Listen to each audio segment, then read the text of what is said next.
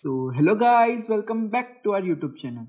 Guys, today in this video, we will be discovering the topic of tray distillation column. Particularly in this video, we will be covering what is a tray distillation column and the various type of trays which are used in tray distillation column. More precisely in this video, we will be covering the three commonly used type of trays, which is sieve tray, bubble cap tray and valve tray. We will be looking at its function, its advantages, disadvantages, applications and how each of them vary from the other. Okay guys, so let's get started. Guys, in the beginning of the video, first of all we will be looking at what is a tray distillation column. Guys, you might all know that distillation is a widely used separation technique in chemical engineering. It capitalizes on the different boiling points of component which is in a liquid mixture to separate them. Okay? A distillation column is a vertical vessel used for distillation.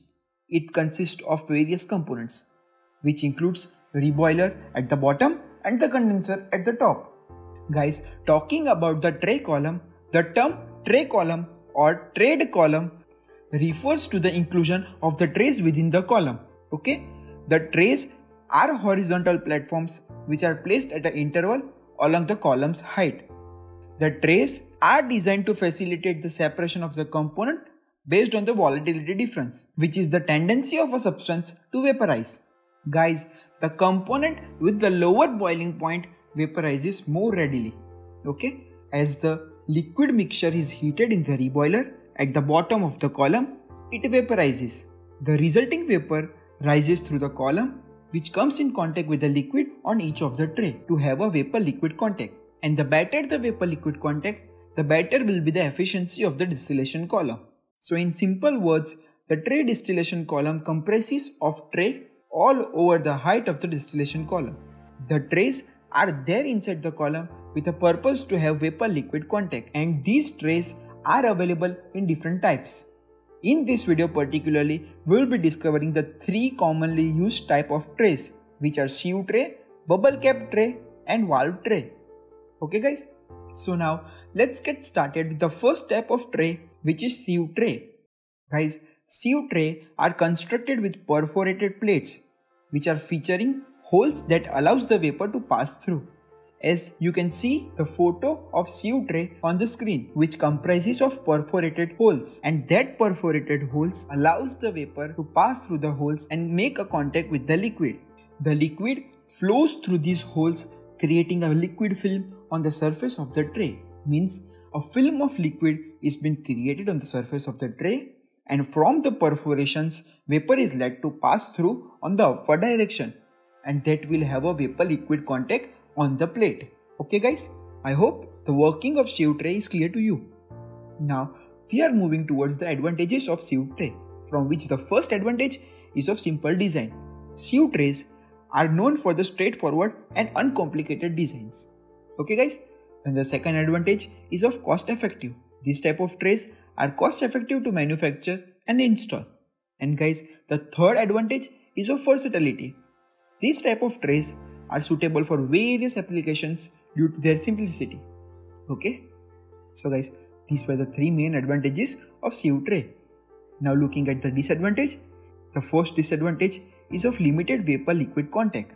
Guys, sieve tray offers less vapor liquid contact compared to some other trays because there is a lack of residence time for having a contact between vapor and liquid. Okay, and the second disadvantage is of less efficiency for some separations. Guys, due to the limited contact, there may be less efficiency for certain separation process, as there is less contact between vapor and liquid compared to other types of trays. Okay guys, now next is the applications of sieve tray. Guys, sieve tray finds common usage in straightforward distillation process, where the separation requirements are not that high complex. Okay, and at the end, for sieve tray, we will discuss about the variation of sieve tray from the other type of trays, and that is its simplicity and cost effectiveness. Guys, the primary distinguishing factor for sieve tray lies in their simplicity and cost effectiveness, which are the two advantages of sieve tray. Guys, sieve tray are designed to be uncomplicated and economical, making them stand out from more complex tray designs. In summary, sieve tray excels in their simplicity and cost effectiveness, which makes them suitable for applications where a basic distillation process is sufficient. While they may not provide the same level of vapor-liquid contact as some more complex designs. Okay guys, so this was all about sieve trays. Now we'll be discussing about the second type of trays, which is bubble cap tray. Guys, bubble cap trays are designed with individual cylindrical caps that covers the perforation on the tray, and here the vapor rises through these caps and facilitates excellent vapor liquid contact.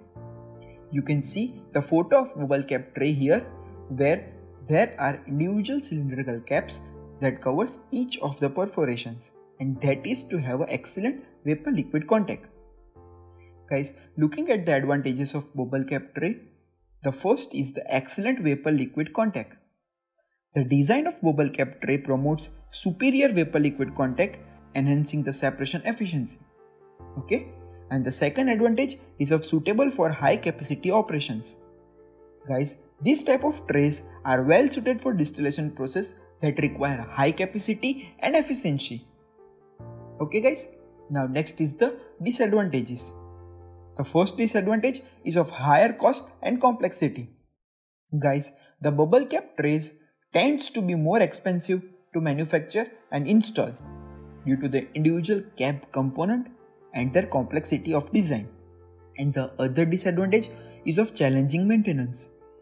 Guys, here the maintenance of individual cap can be more challenging compared to the simple tray designs. So these are the two main disadvantages of bubble cap tray.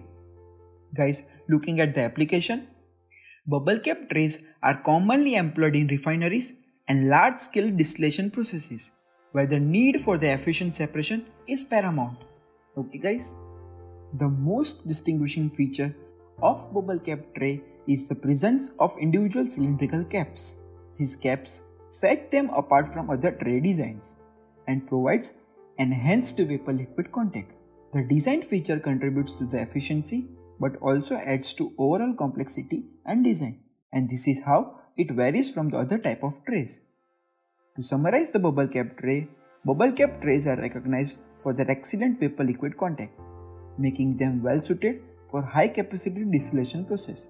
However, their high cost and complexity as well as the challenge of maintenance should be considered in the context of specific applications, such as those found in the refineries and large-scale industrial operations. Okay guys, so this was about bubble cap trays. Now looking at the last type of trays for this particular video, which is valve tray.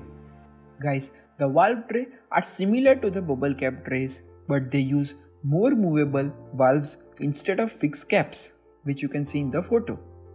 The movable valves are designed to enhance the vapor liquid contact during the distillation process.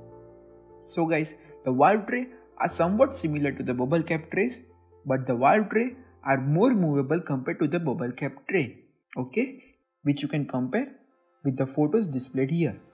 Talking about the advantages of valve tray, the two main advantages are enhanced mass transfer efficiency and improved vapor liquid contact, from which the first is the enhanced mass transfer efficiency.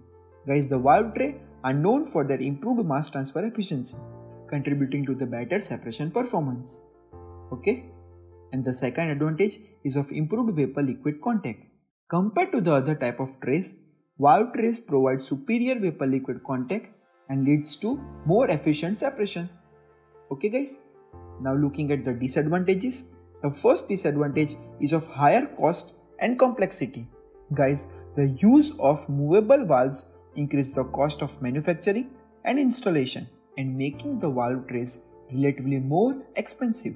Okay guys? And the second disadvantage is of maintenance of moving parts. The moving valves requires regular maintenance, and which adds operational complexity to the system. Okay?